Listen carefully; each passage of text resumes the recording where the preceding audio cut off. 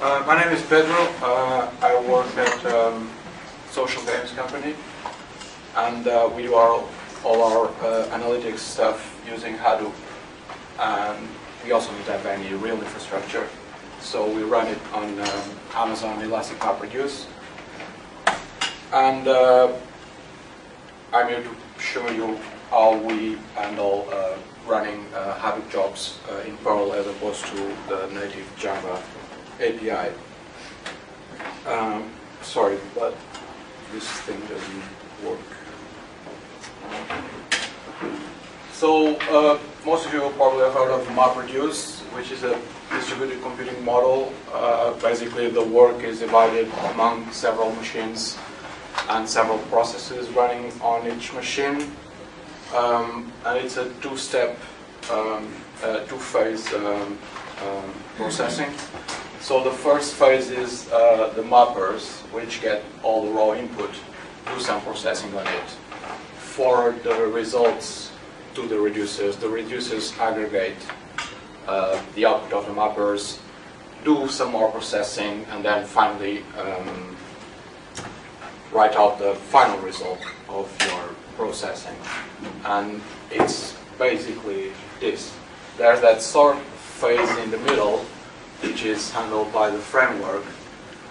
And that's very important. That guarantees that all the values emitted for a single key by the mappers are sent to a single reducer. So a reducer will get all the values for a given key, so you're guaranteed that you won't have any more values related to that key elsewhere. So basically, mappers get the input as key value pairs. They emit key value pairs as their output. These are then sorted by the framework and sent across the cluster to the reducers. And as I said before, the sorting guarantees that a single key is sent to a single reducer, and all the values for that key are sent to that reducer. And the reducers get a key, they get key value pairs, but the key is the key that the mapper output, and then the value is a list of all the values output by the mappers. Once they do their job on this data, they emit a final key value pair, which is the result of your computation. As a short example, we wanted to have a world map.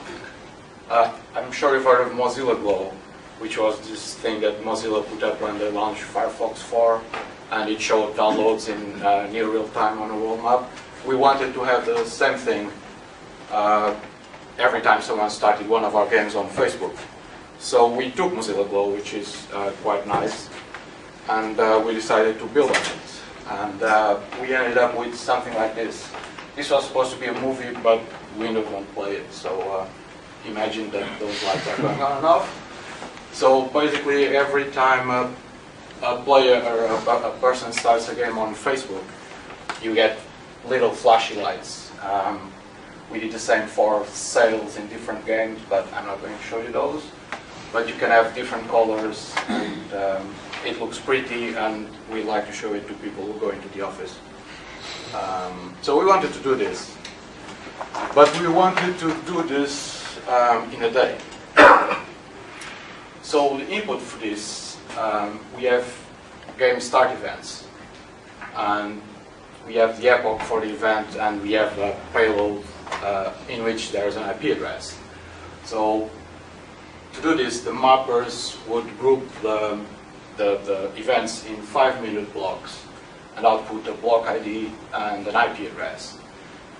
The reducer would get the block ID and then all the IP addresses that happened, that started the game inside that 5-minute block. They then did a geo lookup and emit as the final value some. This is simplified because this is a JSON structure, which is what Glow uses. So basically, we emit the epoch corresponding to the block ID, and then all pairs of latitude, longitude, that happen in depth. Again, it's just basically doing this. And we did this in Hadoop. So MapReduce was a paper that Google put up a few years ago. And they have their own MapReduce implementation, which obviously isn't public. And Yahoo started Hadoop several years ago implementing MapReduce, and they've transferred it to the Apache Software Foundation, and it's open source. What is it? It's basically a distributed programming framework which implements MapReduce, but most importantly, it does all the distributed programming thing, like data serialization, heartbeat checking, node management, directory services, assigning tasks to nodes, etc. It's highly fault tolerant. If a machine dies or a thread that's carrying out a task dies, it just takes it out of a cluster, reassigns tasks as needed. It does something they call speculative task execution. So they send a task to several machines. The first one to finish it wins, and then it just tells the others to stop working on it. So you don't need to worry about any of that crap, and you just focus on your business logic, on the mappers and the reducers. Hadoop comes with a native Java API. So obviously you can write your MapReduce code in Java, but you don't usually have a pile of enterprise Java architects around. So this Hadoop comes with a streaming API, and you can write mappers and reducers in any language you want, even Bash if you want so. It also provides a distributed file system, HDFS, which is so every node is part of HDFS. Every file you store in HDFS is replicated and is available on all nodes, although not at the operating system level. So the operating system doesn't see HDFS, only Hadoop does. It also provides a distributed cache, which again is replicated across the cluster and is seen by the operating system. Amazon's Elastic MapReduce is a basically on-demand Hadoop clusters running on EC2. They have so Hadoop supports S3 as a file system, but Amazon obviously did some work on it, and their distribution of Hadoop has much better S3 support than the standard ones. And also, I think that their Hadoop instances are really close to S3. So you can use S3 for input and output data, which is quite handy because it's virtually infinite storage and highly redundant. And you just build workflows by sending jobs to the cluster. Amazon calls jobs steps, and they call a cluster a job flow, which is sort of misleading. S3 performance is quite good. We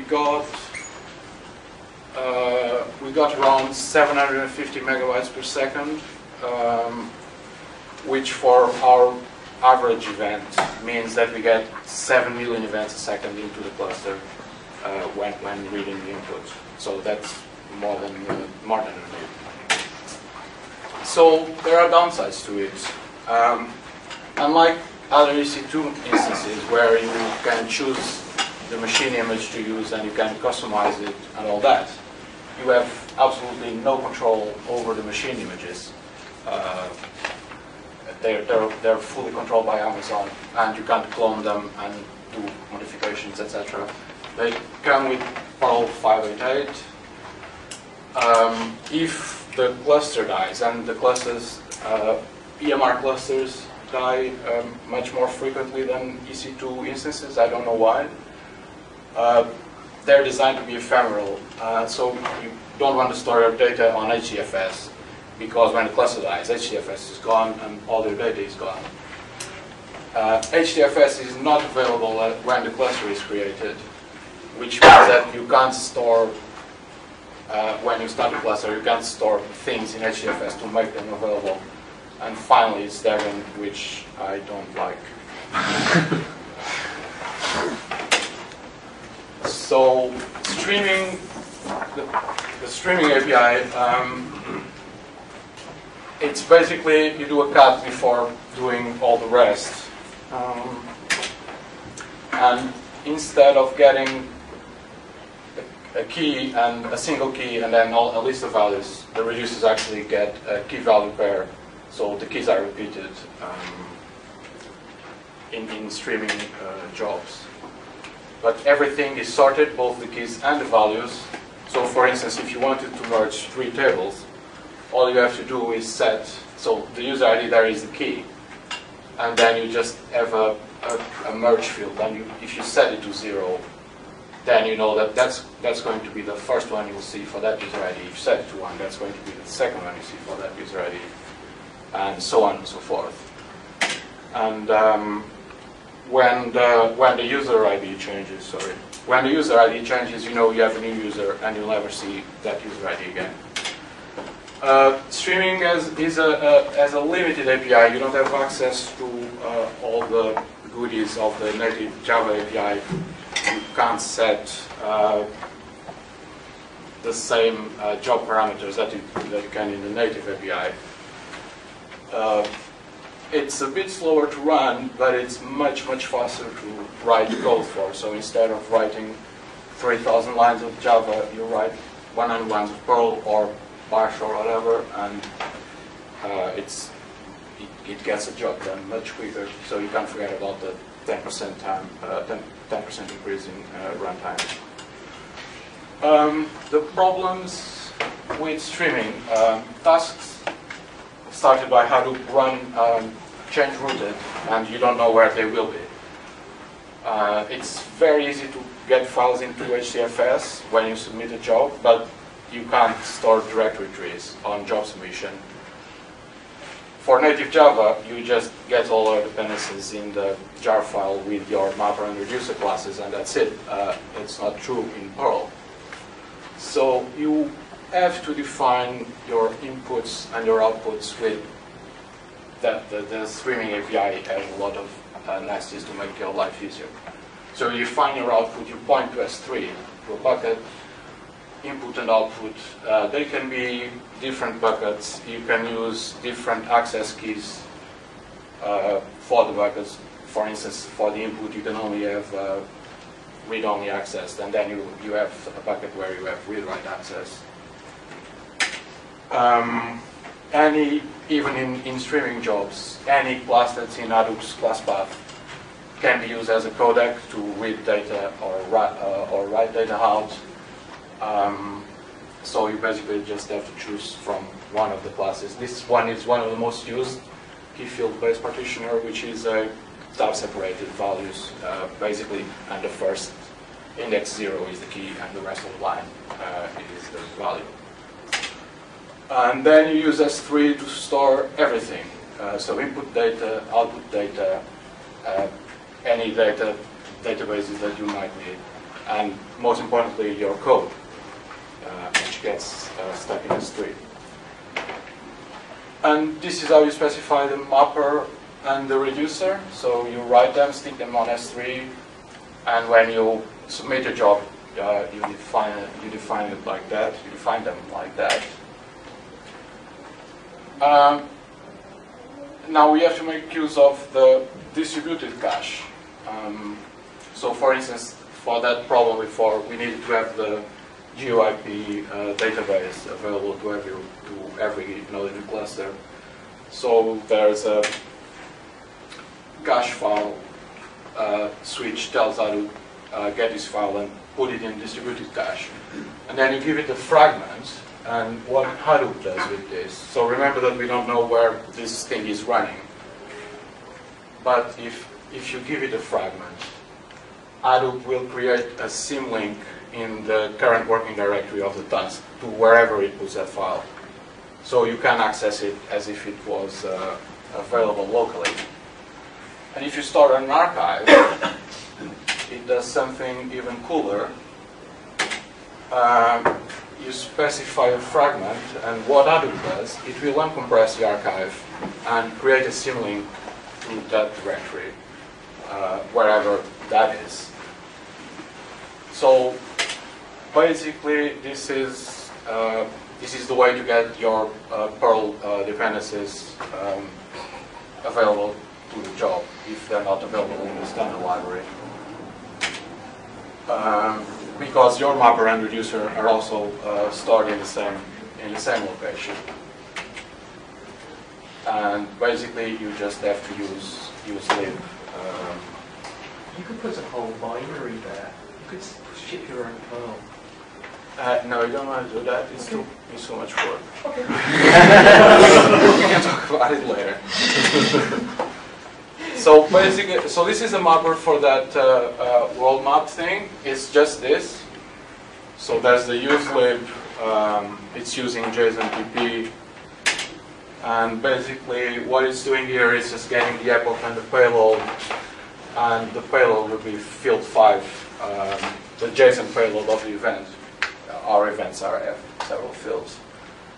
Hadoop has this really cool thing, which are counters, so you can count stuff, and you're counting this on all nodes across the cluster, right? And at the end of the job, Hadoop will aggregate the counters from all tasks and will give them to you, as aggregated values, which is quite handy to count errors, records processed, etc. The reducer is a bit bigger, and there's lots of crap that's not in here. But basically, again, you just use lib. As you can see, I'm opening GeoLightCity that as if it was on my current working directory. Just initializing some counters that I want to have at the end of the job. Again, just checking for if some malformed data was made it this far, and just updating a counter. Here you check. So if the time slot I'm in is not the same time, it's not the previous time slot, then there is it's a new one. So I'm going to write out the results from the previous time slot. Again, this is more counter stuff, more counter errors, and there's some code there that's just updating the data structure where the time slots are stored. Just stick the latitude and longitude in there, and then switch the time slot. And finally, this is because of the JSON that Glow expects. We just emit the last record at the end, and then all the job counters that well, yeah. So, quick recap. So, EMR clusters will disappear. You can't rely on them for storage of long-term data. They will go away, and your data will go away. So, use S3 for storing important data that you want to have around. All the values for a given key will go to a single reducer, and they will be sorted. Use S3 for everything, and plan ahead how you're going to store your data in S3 and how you're going to get it there. Because if you store it in a path like this, there's a thing called Hive, which I don't know if you've heard about, but it's basically a data warehouse built on top of Hadoop that you query using an SQL-like language, which gets compiled into a MapReduce job, which then gets sent across the cluster. If you have your data with things like this, Hadoop will be able to partition it by this string, by run date. So you can then query Hive, just for instance, just for this date. And it will be much faster because it won't scan all your data. It will just look in that directory.